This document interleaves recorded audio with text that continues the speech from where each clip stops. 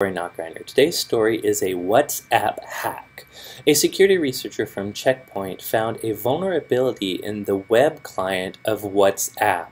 You might have heard of WhatsApp. It's the very popular messaging program primarily used on mobile devices, which Facebook bought a long time ago. Apparently it has 900 million users that like this particular messaging program. In any case, the WhatsApp web client allows you to extend the messages on this mobile app to your computer as well. A researcher found a flaw in the way the app handles file transfers, specifically contact cards, which are called vCard files. These are how you can pass contact information between each other.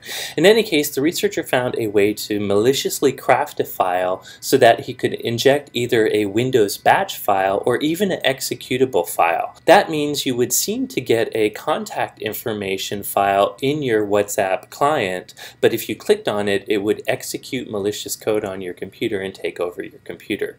Now, the good news is the WhatsApp people have already updated the web client. This is already fixed. If you happen to be someone that uses the web version of the WhatsApp application, you should go update the client right away.